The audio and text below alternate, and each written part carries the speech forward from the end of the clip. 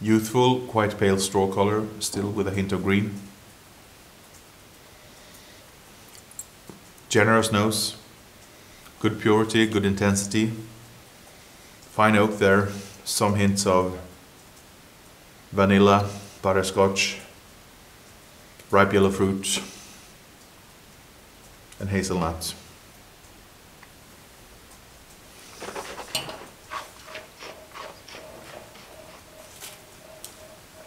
Generous palate. Elegant fruit there.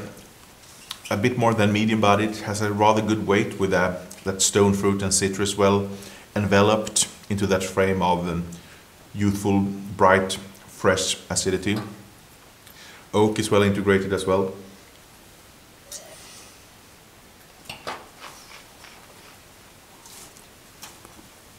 Clean and precise.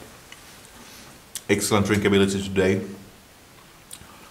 Finish is medium towards long, rather persistent, leaving the palate very clean with that mouthwatering freshness, but yet with a quite good weight and grip coming from the oak and the fruit. Well made.